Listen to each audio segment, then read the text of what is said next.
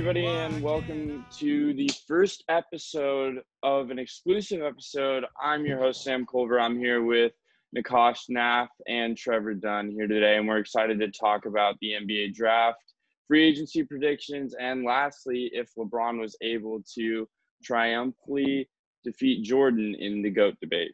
How you guys doing? How you doing, Nikash? How you doing, Trevor? Good. Ready to talk some basketball. Yeah, perfect. So, first topic we should talk about the NBA draft. Nikash, what is your thoughts about LaMelo Ball? There's been recent reports of him going number 1 overall to the Minnesota Timberwolves, and I was just interested to hear your thoughts of what you think of the 6'8" lanky point guard. Yeah, in my opinion, there's no doubt who the Timberwolves should draft. Depending on if they trade that pick or not. If they end up holding the pick come draft night, I think they should take LaMelo Ball. There has been recent reports that they would either trade the pick for a guy like Bradley Beal or someone, or even take Anthony Edwards. I don't think they should take Anthony Edwards at all.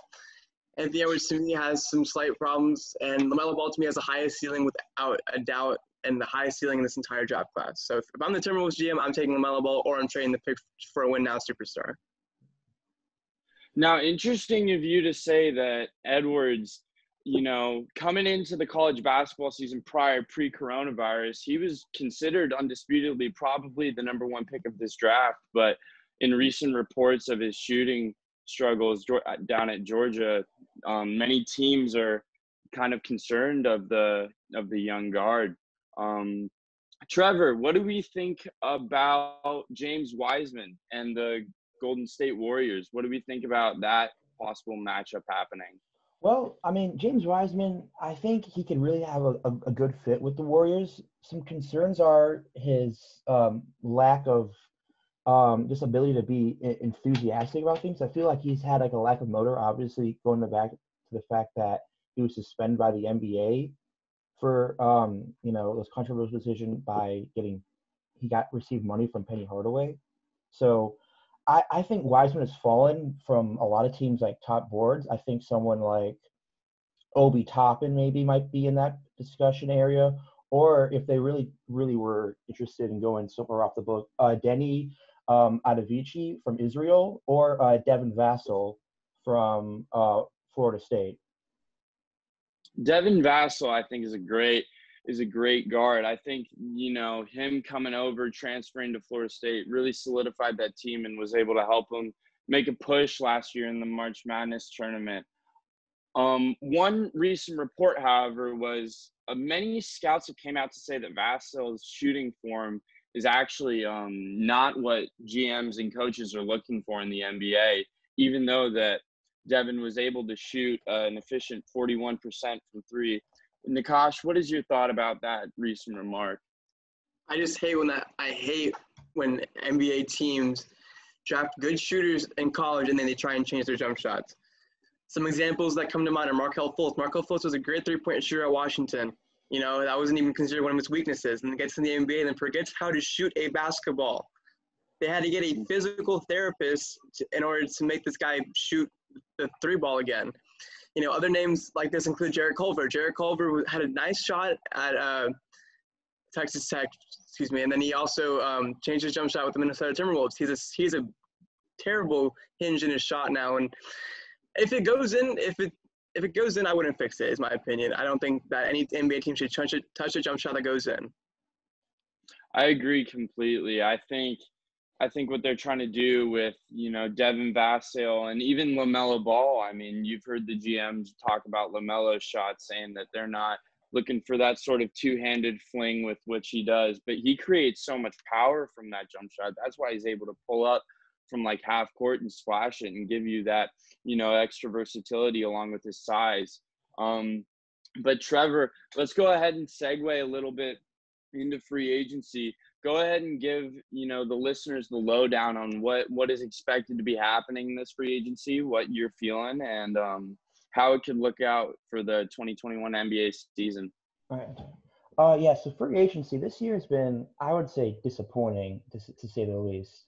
There's no really marquee free agents that have pop up the screen compared to last year. We had multiple marquee players go. For example, Jimmy Butler, Kawhi Leonard, Paul George.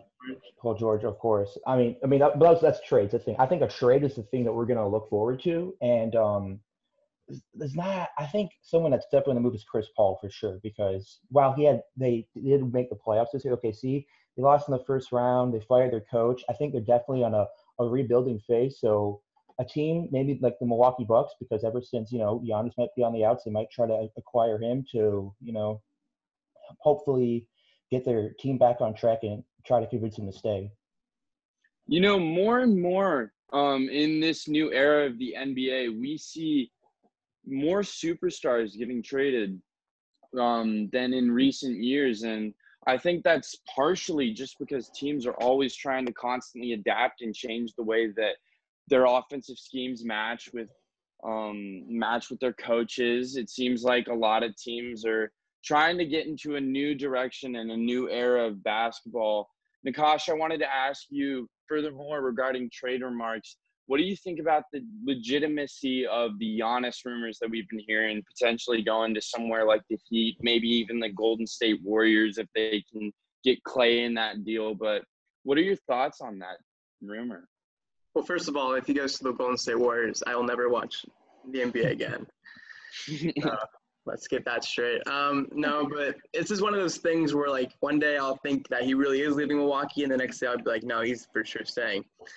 It's just interesting that this postseason we didn't really get to see a fully healthy Milwaukee team in the playoffs. Obviously, he got hurt against the Celtics, and wasn't ever healthy ever since. And it's honestly just interesting to see if they do keep him, if they do add a third star, because I don't think Chris Middleton's the second guy that you can win a championship with. Obviously, like we saw, he had a couple good games in the playoffs, but it isn't not that premier second guy, when he's getting all up there in age.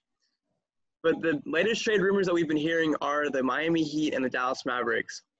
And for the Dallas Mavericks, if they were to get Giannis Antetokounmpo, they would need to trade at least Kristaps Porzingis, and maybe even more to settle that. Probably Kristaps, 2 first-round picks, and a couple, maybe Tim Hardaway Jr.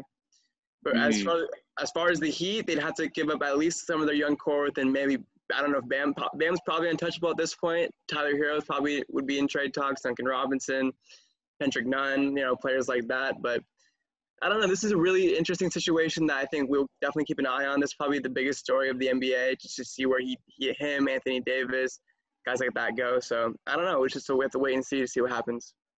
Well, we can all argue that this NBA season, the upcoming NBA season, is definitely going to be probably one of the most competitive NBA seasons that we've seen in the last decade, at least.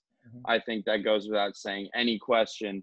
And I truly believe that a team like the Miami Heat or a team like the Dallas Mavericks could totally be in play and would pull the trigger on a Giannis trade. But if you're looking at a Milwaukee Bucks point of view, you're wondering to yourself, oh, is it worth it if I'm giving up Kristaps and all these players just for Giannis? It's really hard to match value. And I think that's where teams like the Clippers have screwed up in the past, matching value for Paul George. It's hard to really match a true value for a superstar if you're going to trade for one. But I definitely think that this free agency is going to be an interesting one and full of tons of surprises. Without a doubt, I wouldn't be surprised at all. Next, I would love to talk about how the Lakers won the championship. Do you think that it's enough for LeBron to cement his legacy as the greatest of all time? Do you think that Jordan still has one more? Trevor, let's go ahead and start with you. How are you feeling about the Lakers championship? Again, it was a great success for the Lakers. I feel great, after the passing of Kobe Bryant. This is exactly what the Lakers organization needed. I mean, they had a definite downward spiral after. I mean, the mid 2010s have just been very disappointing for the Lakers, and this is something that they can hold on to and say, we did it. We came back from this adversity, and it's something great. But going back to LeBron versus Jordan, I still have Jordan number one, and it's a very tough decision because I think you have to measure it in one certain way. It's peak over career greatness. Because I think maybe LeBron has the better career overall. If you just match up by year and year success and how good he's been at this age, you might be able to give the edge to LeBron. But when I look at peak success, I still think Jordan still gets the edge over LeBron. I can totally see that. Nikash, how about yourself? What are you feeling about the Jordan LeBron debate? How are you feeling? Well, as a Bulls fan and a huge MJ GOAT supporter, I hate to say it, but it is a lot closer now. And my only thing is that he's playing with a top 5 player in the NBA, which I mean MJ also did with Scottie Pippen, but not to the level degree that Anthony Davis is. MJ never had the teammates LeBron did, but I don't know if that's a fair argument anymore, but it's definitely close. And I think at the end of his career, he'd probably look at the scoring record, and if he were to do that and win Finals MVP and other Finals, that would probably give him the right to call him the GOAT.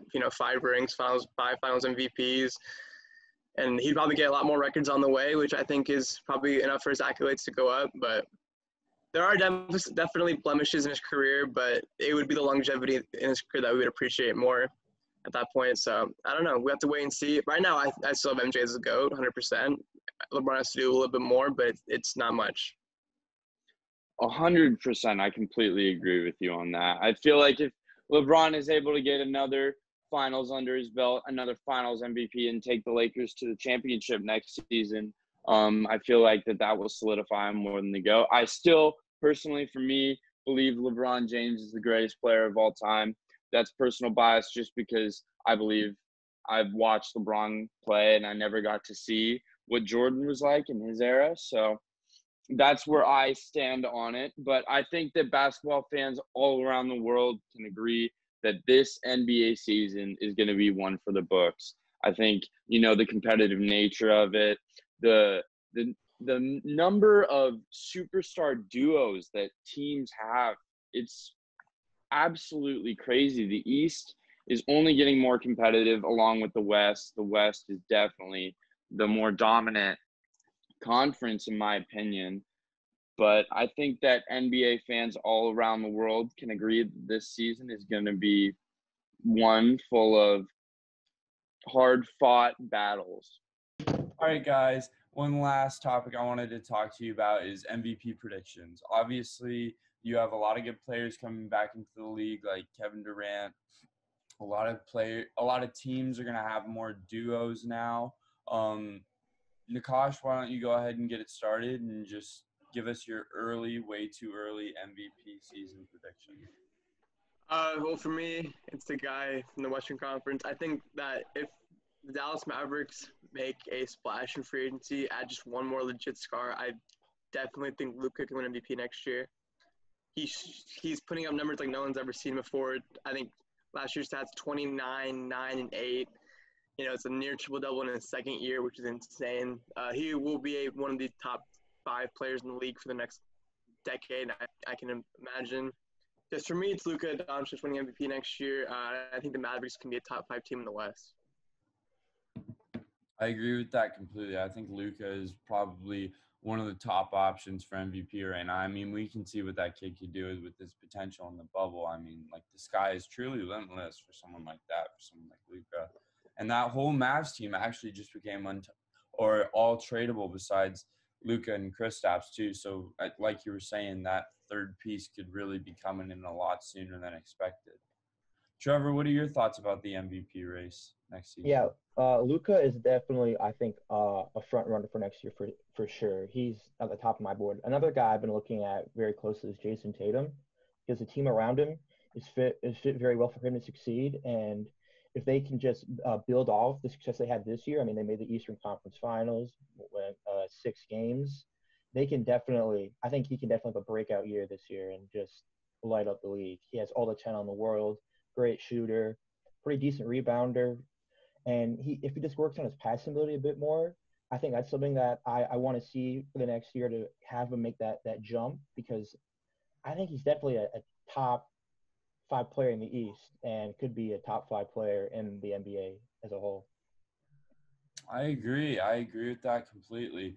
I think that this year's MVP race is going to be a lot more like a lot more different than people are expecting it or anticipating it to be. I feel like this is probably one of the most wide open MVP races we've ever had, just due to the fact they're literally all the stars on every single team are so dispersed now throughout the NBA. But I definitely feel as though this MVP race is going to be one to remember for sure. I agree. I'm excited. It's going to be a great season. And with that, we're going to go ahead and conclude the first episode of our exclusive podcast. Trevor and Nikash, thank you guys so much for coming on, being a part, talking basketball, and letting everyone listen to your thoughts and your voices. Yeah, thanks, guys. Thank you guys. A lot of fun. Yeah, thank you for having me. Yeah, of course. And thank you guys for listening back home.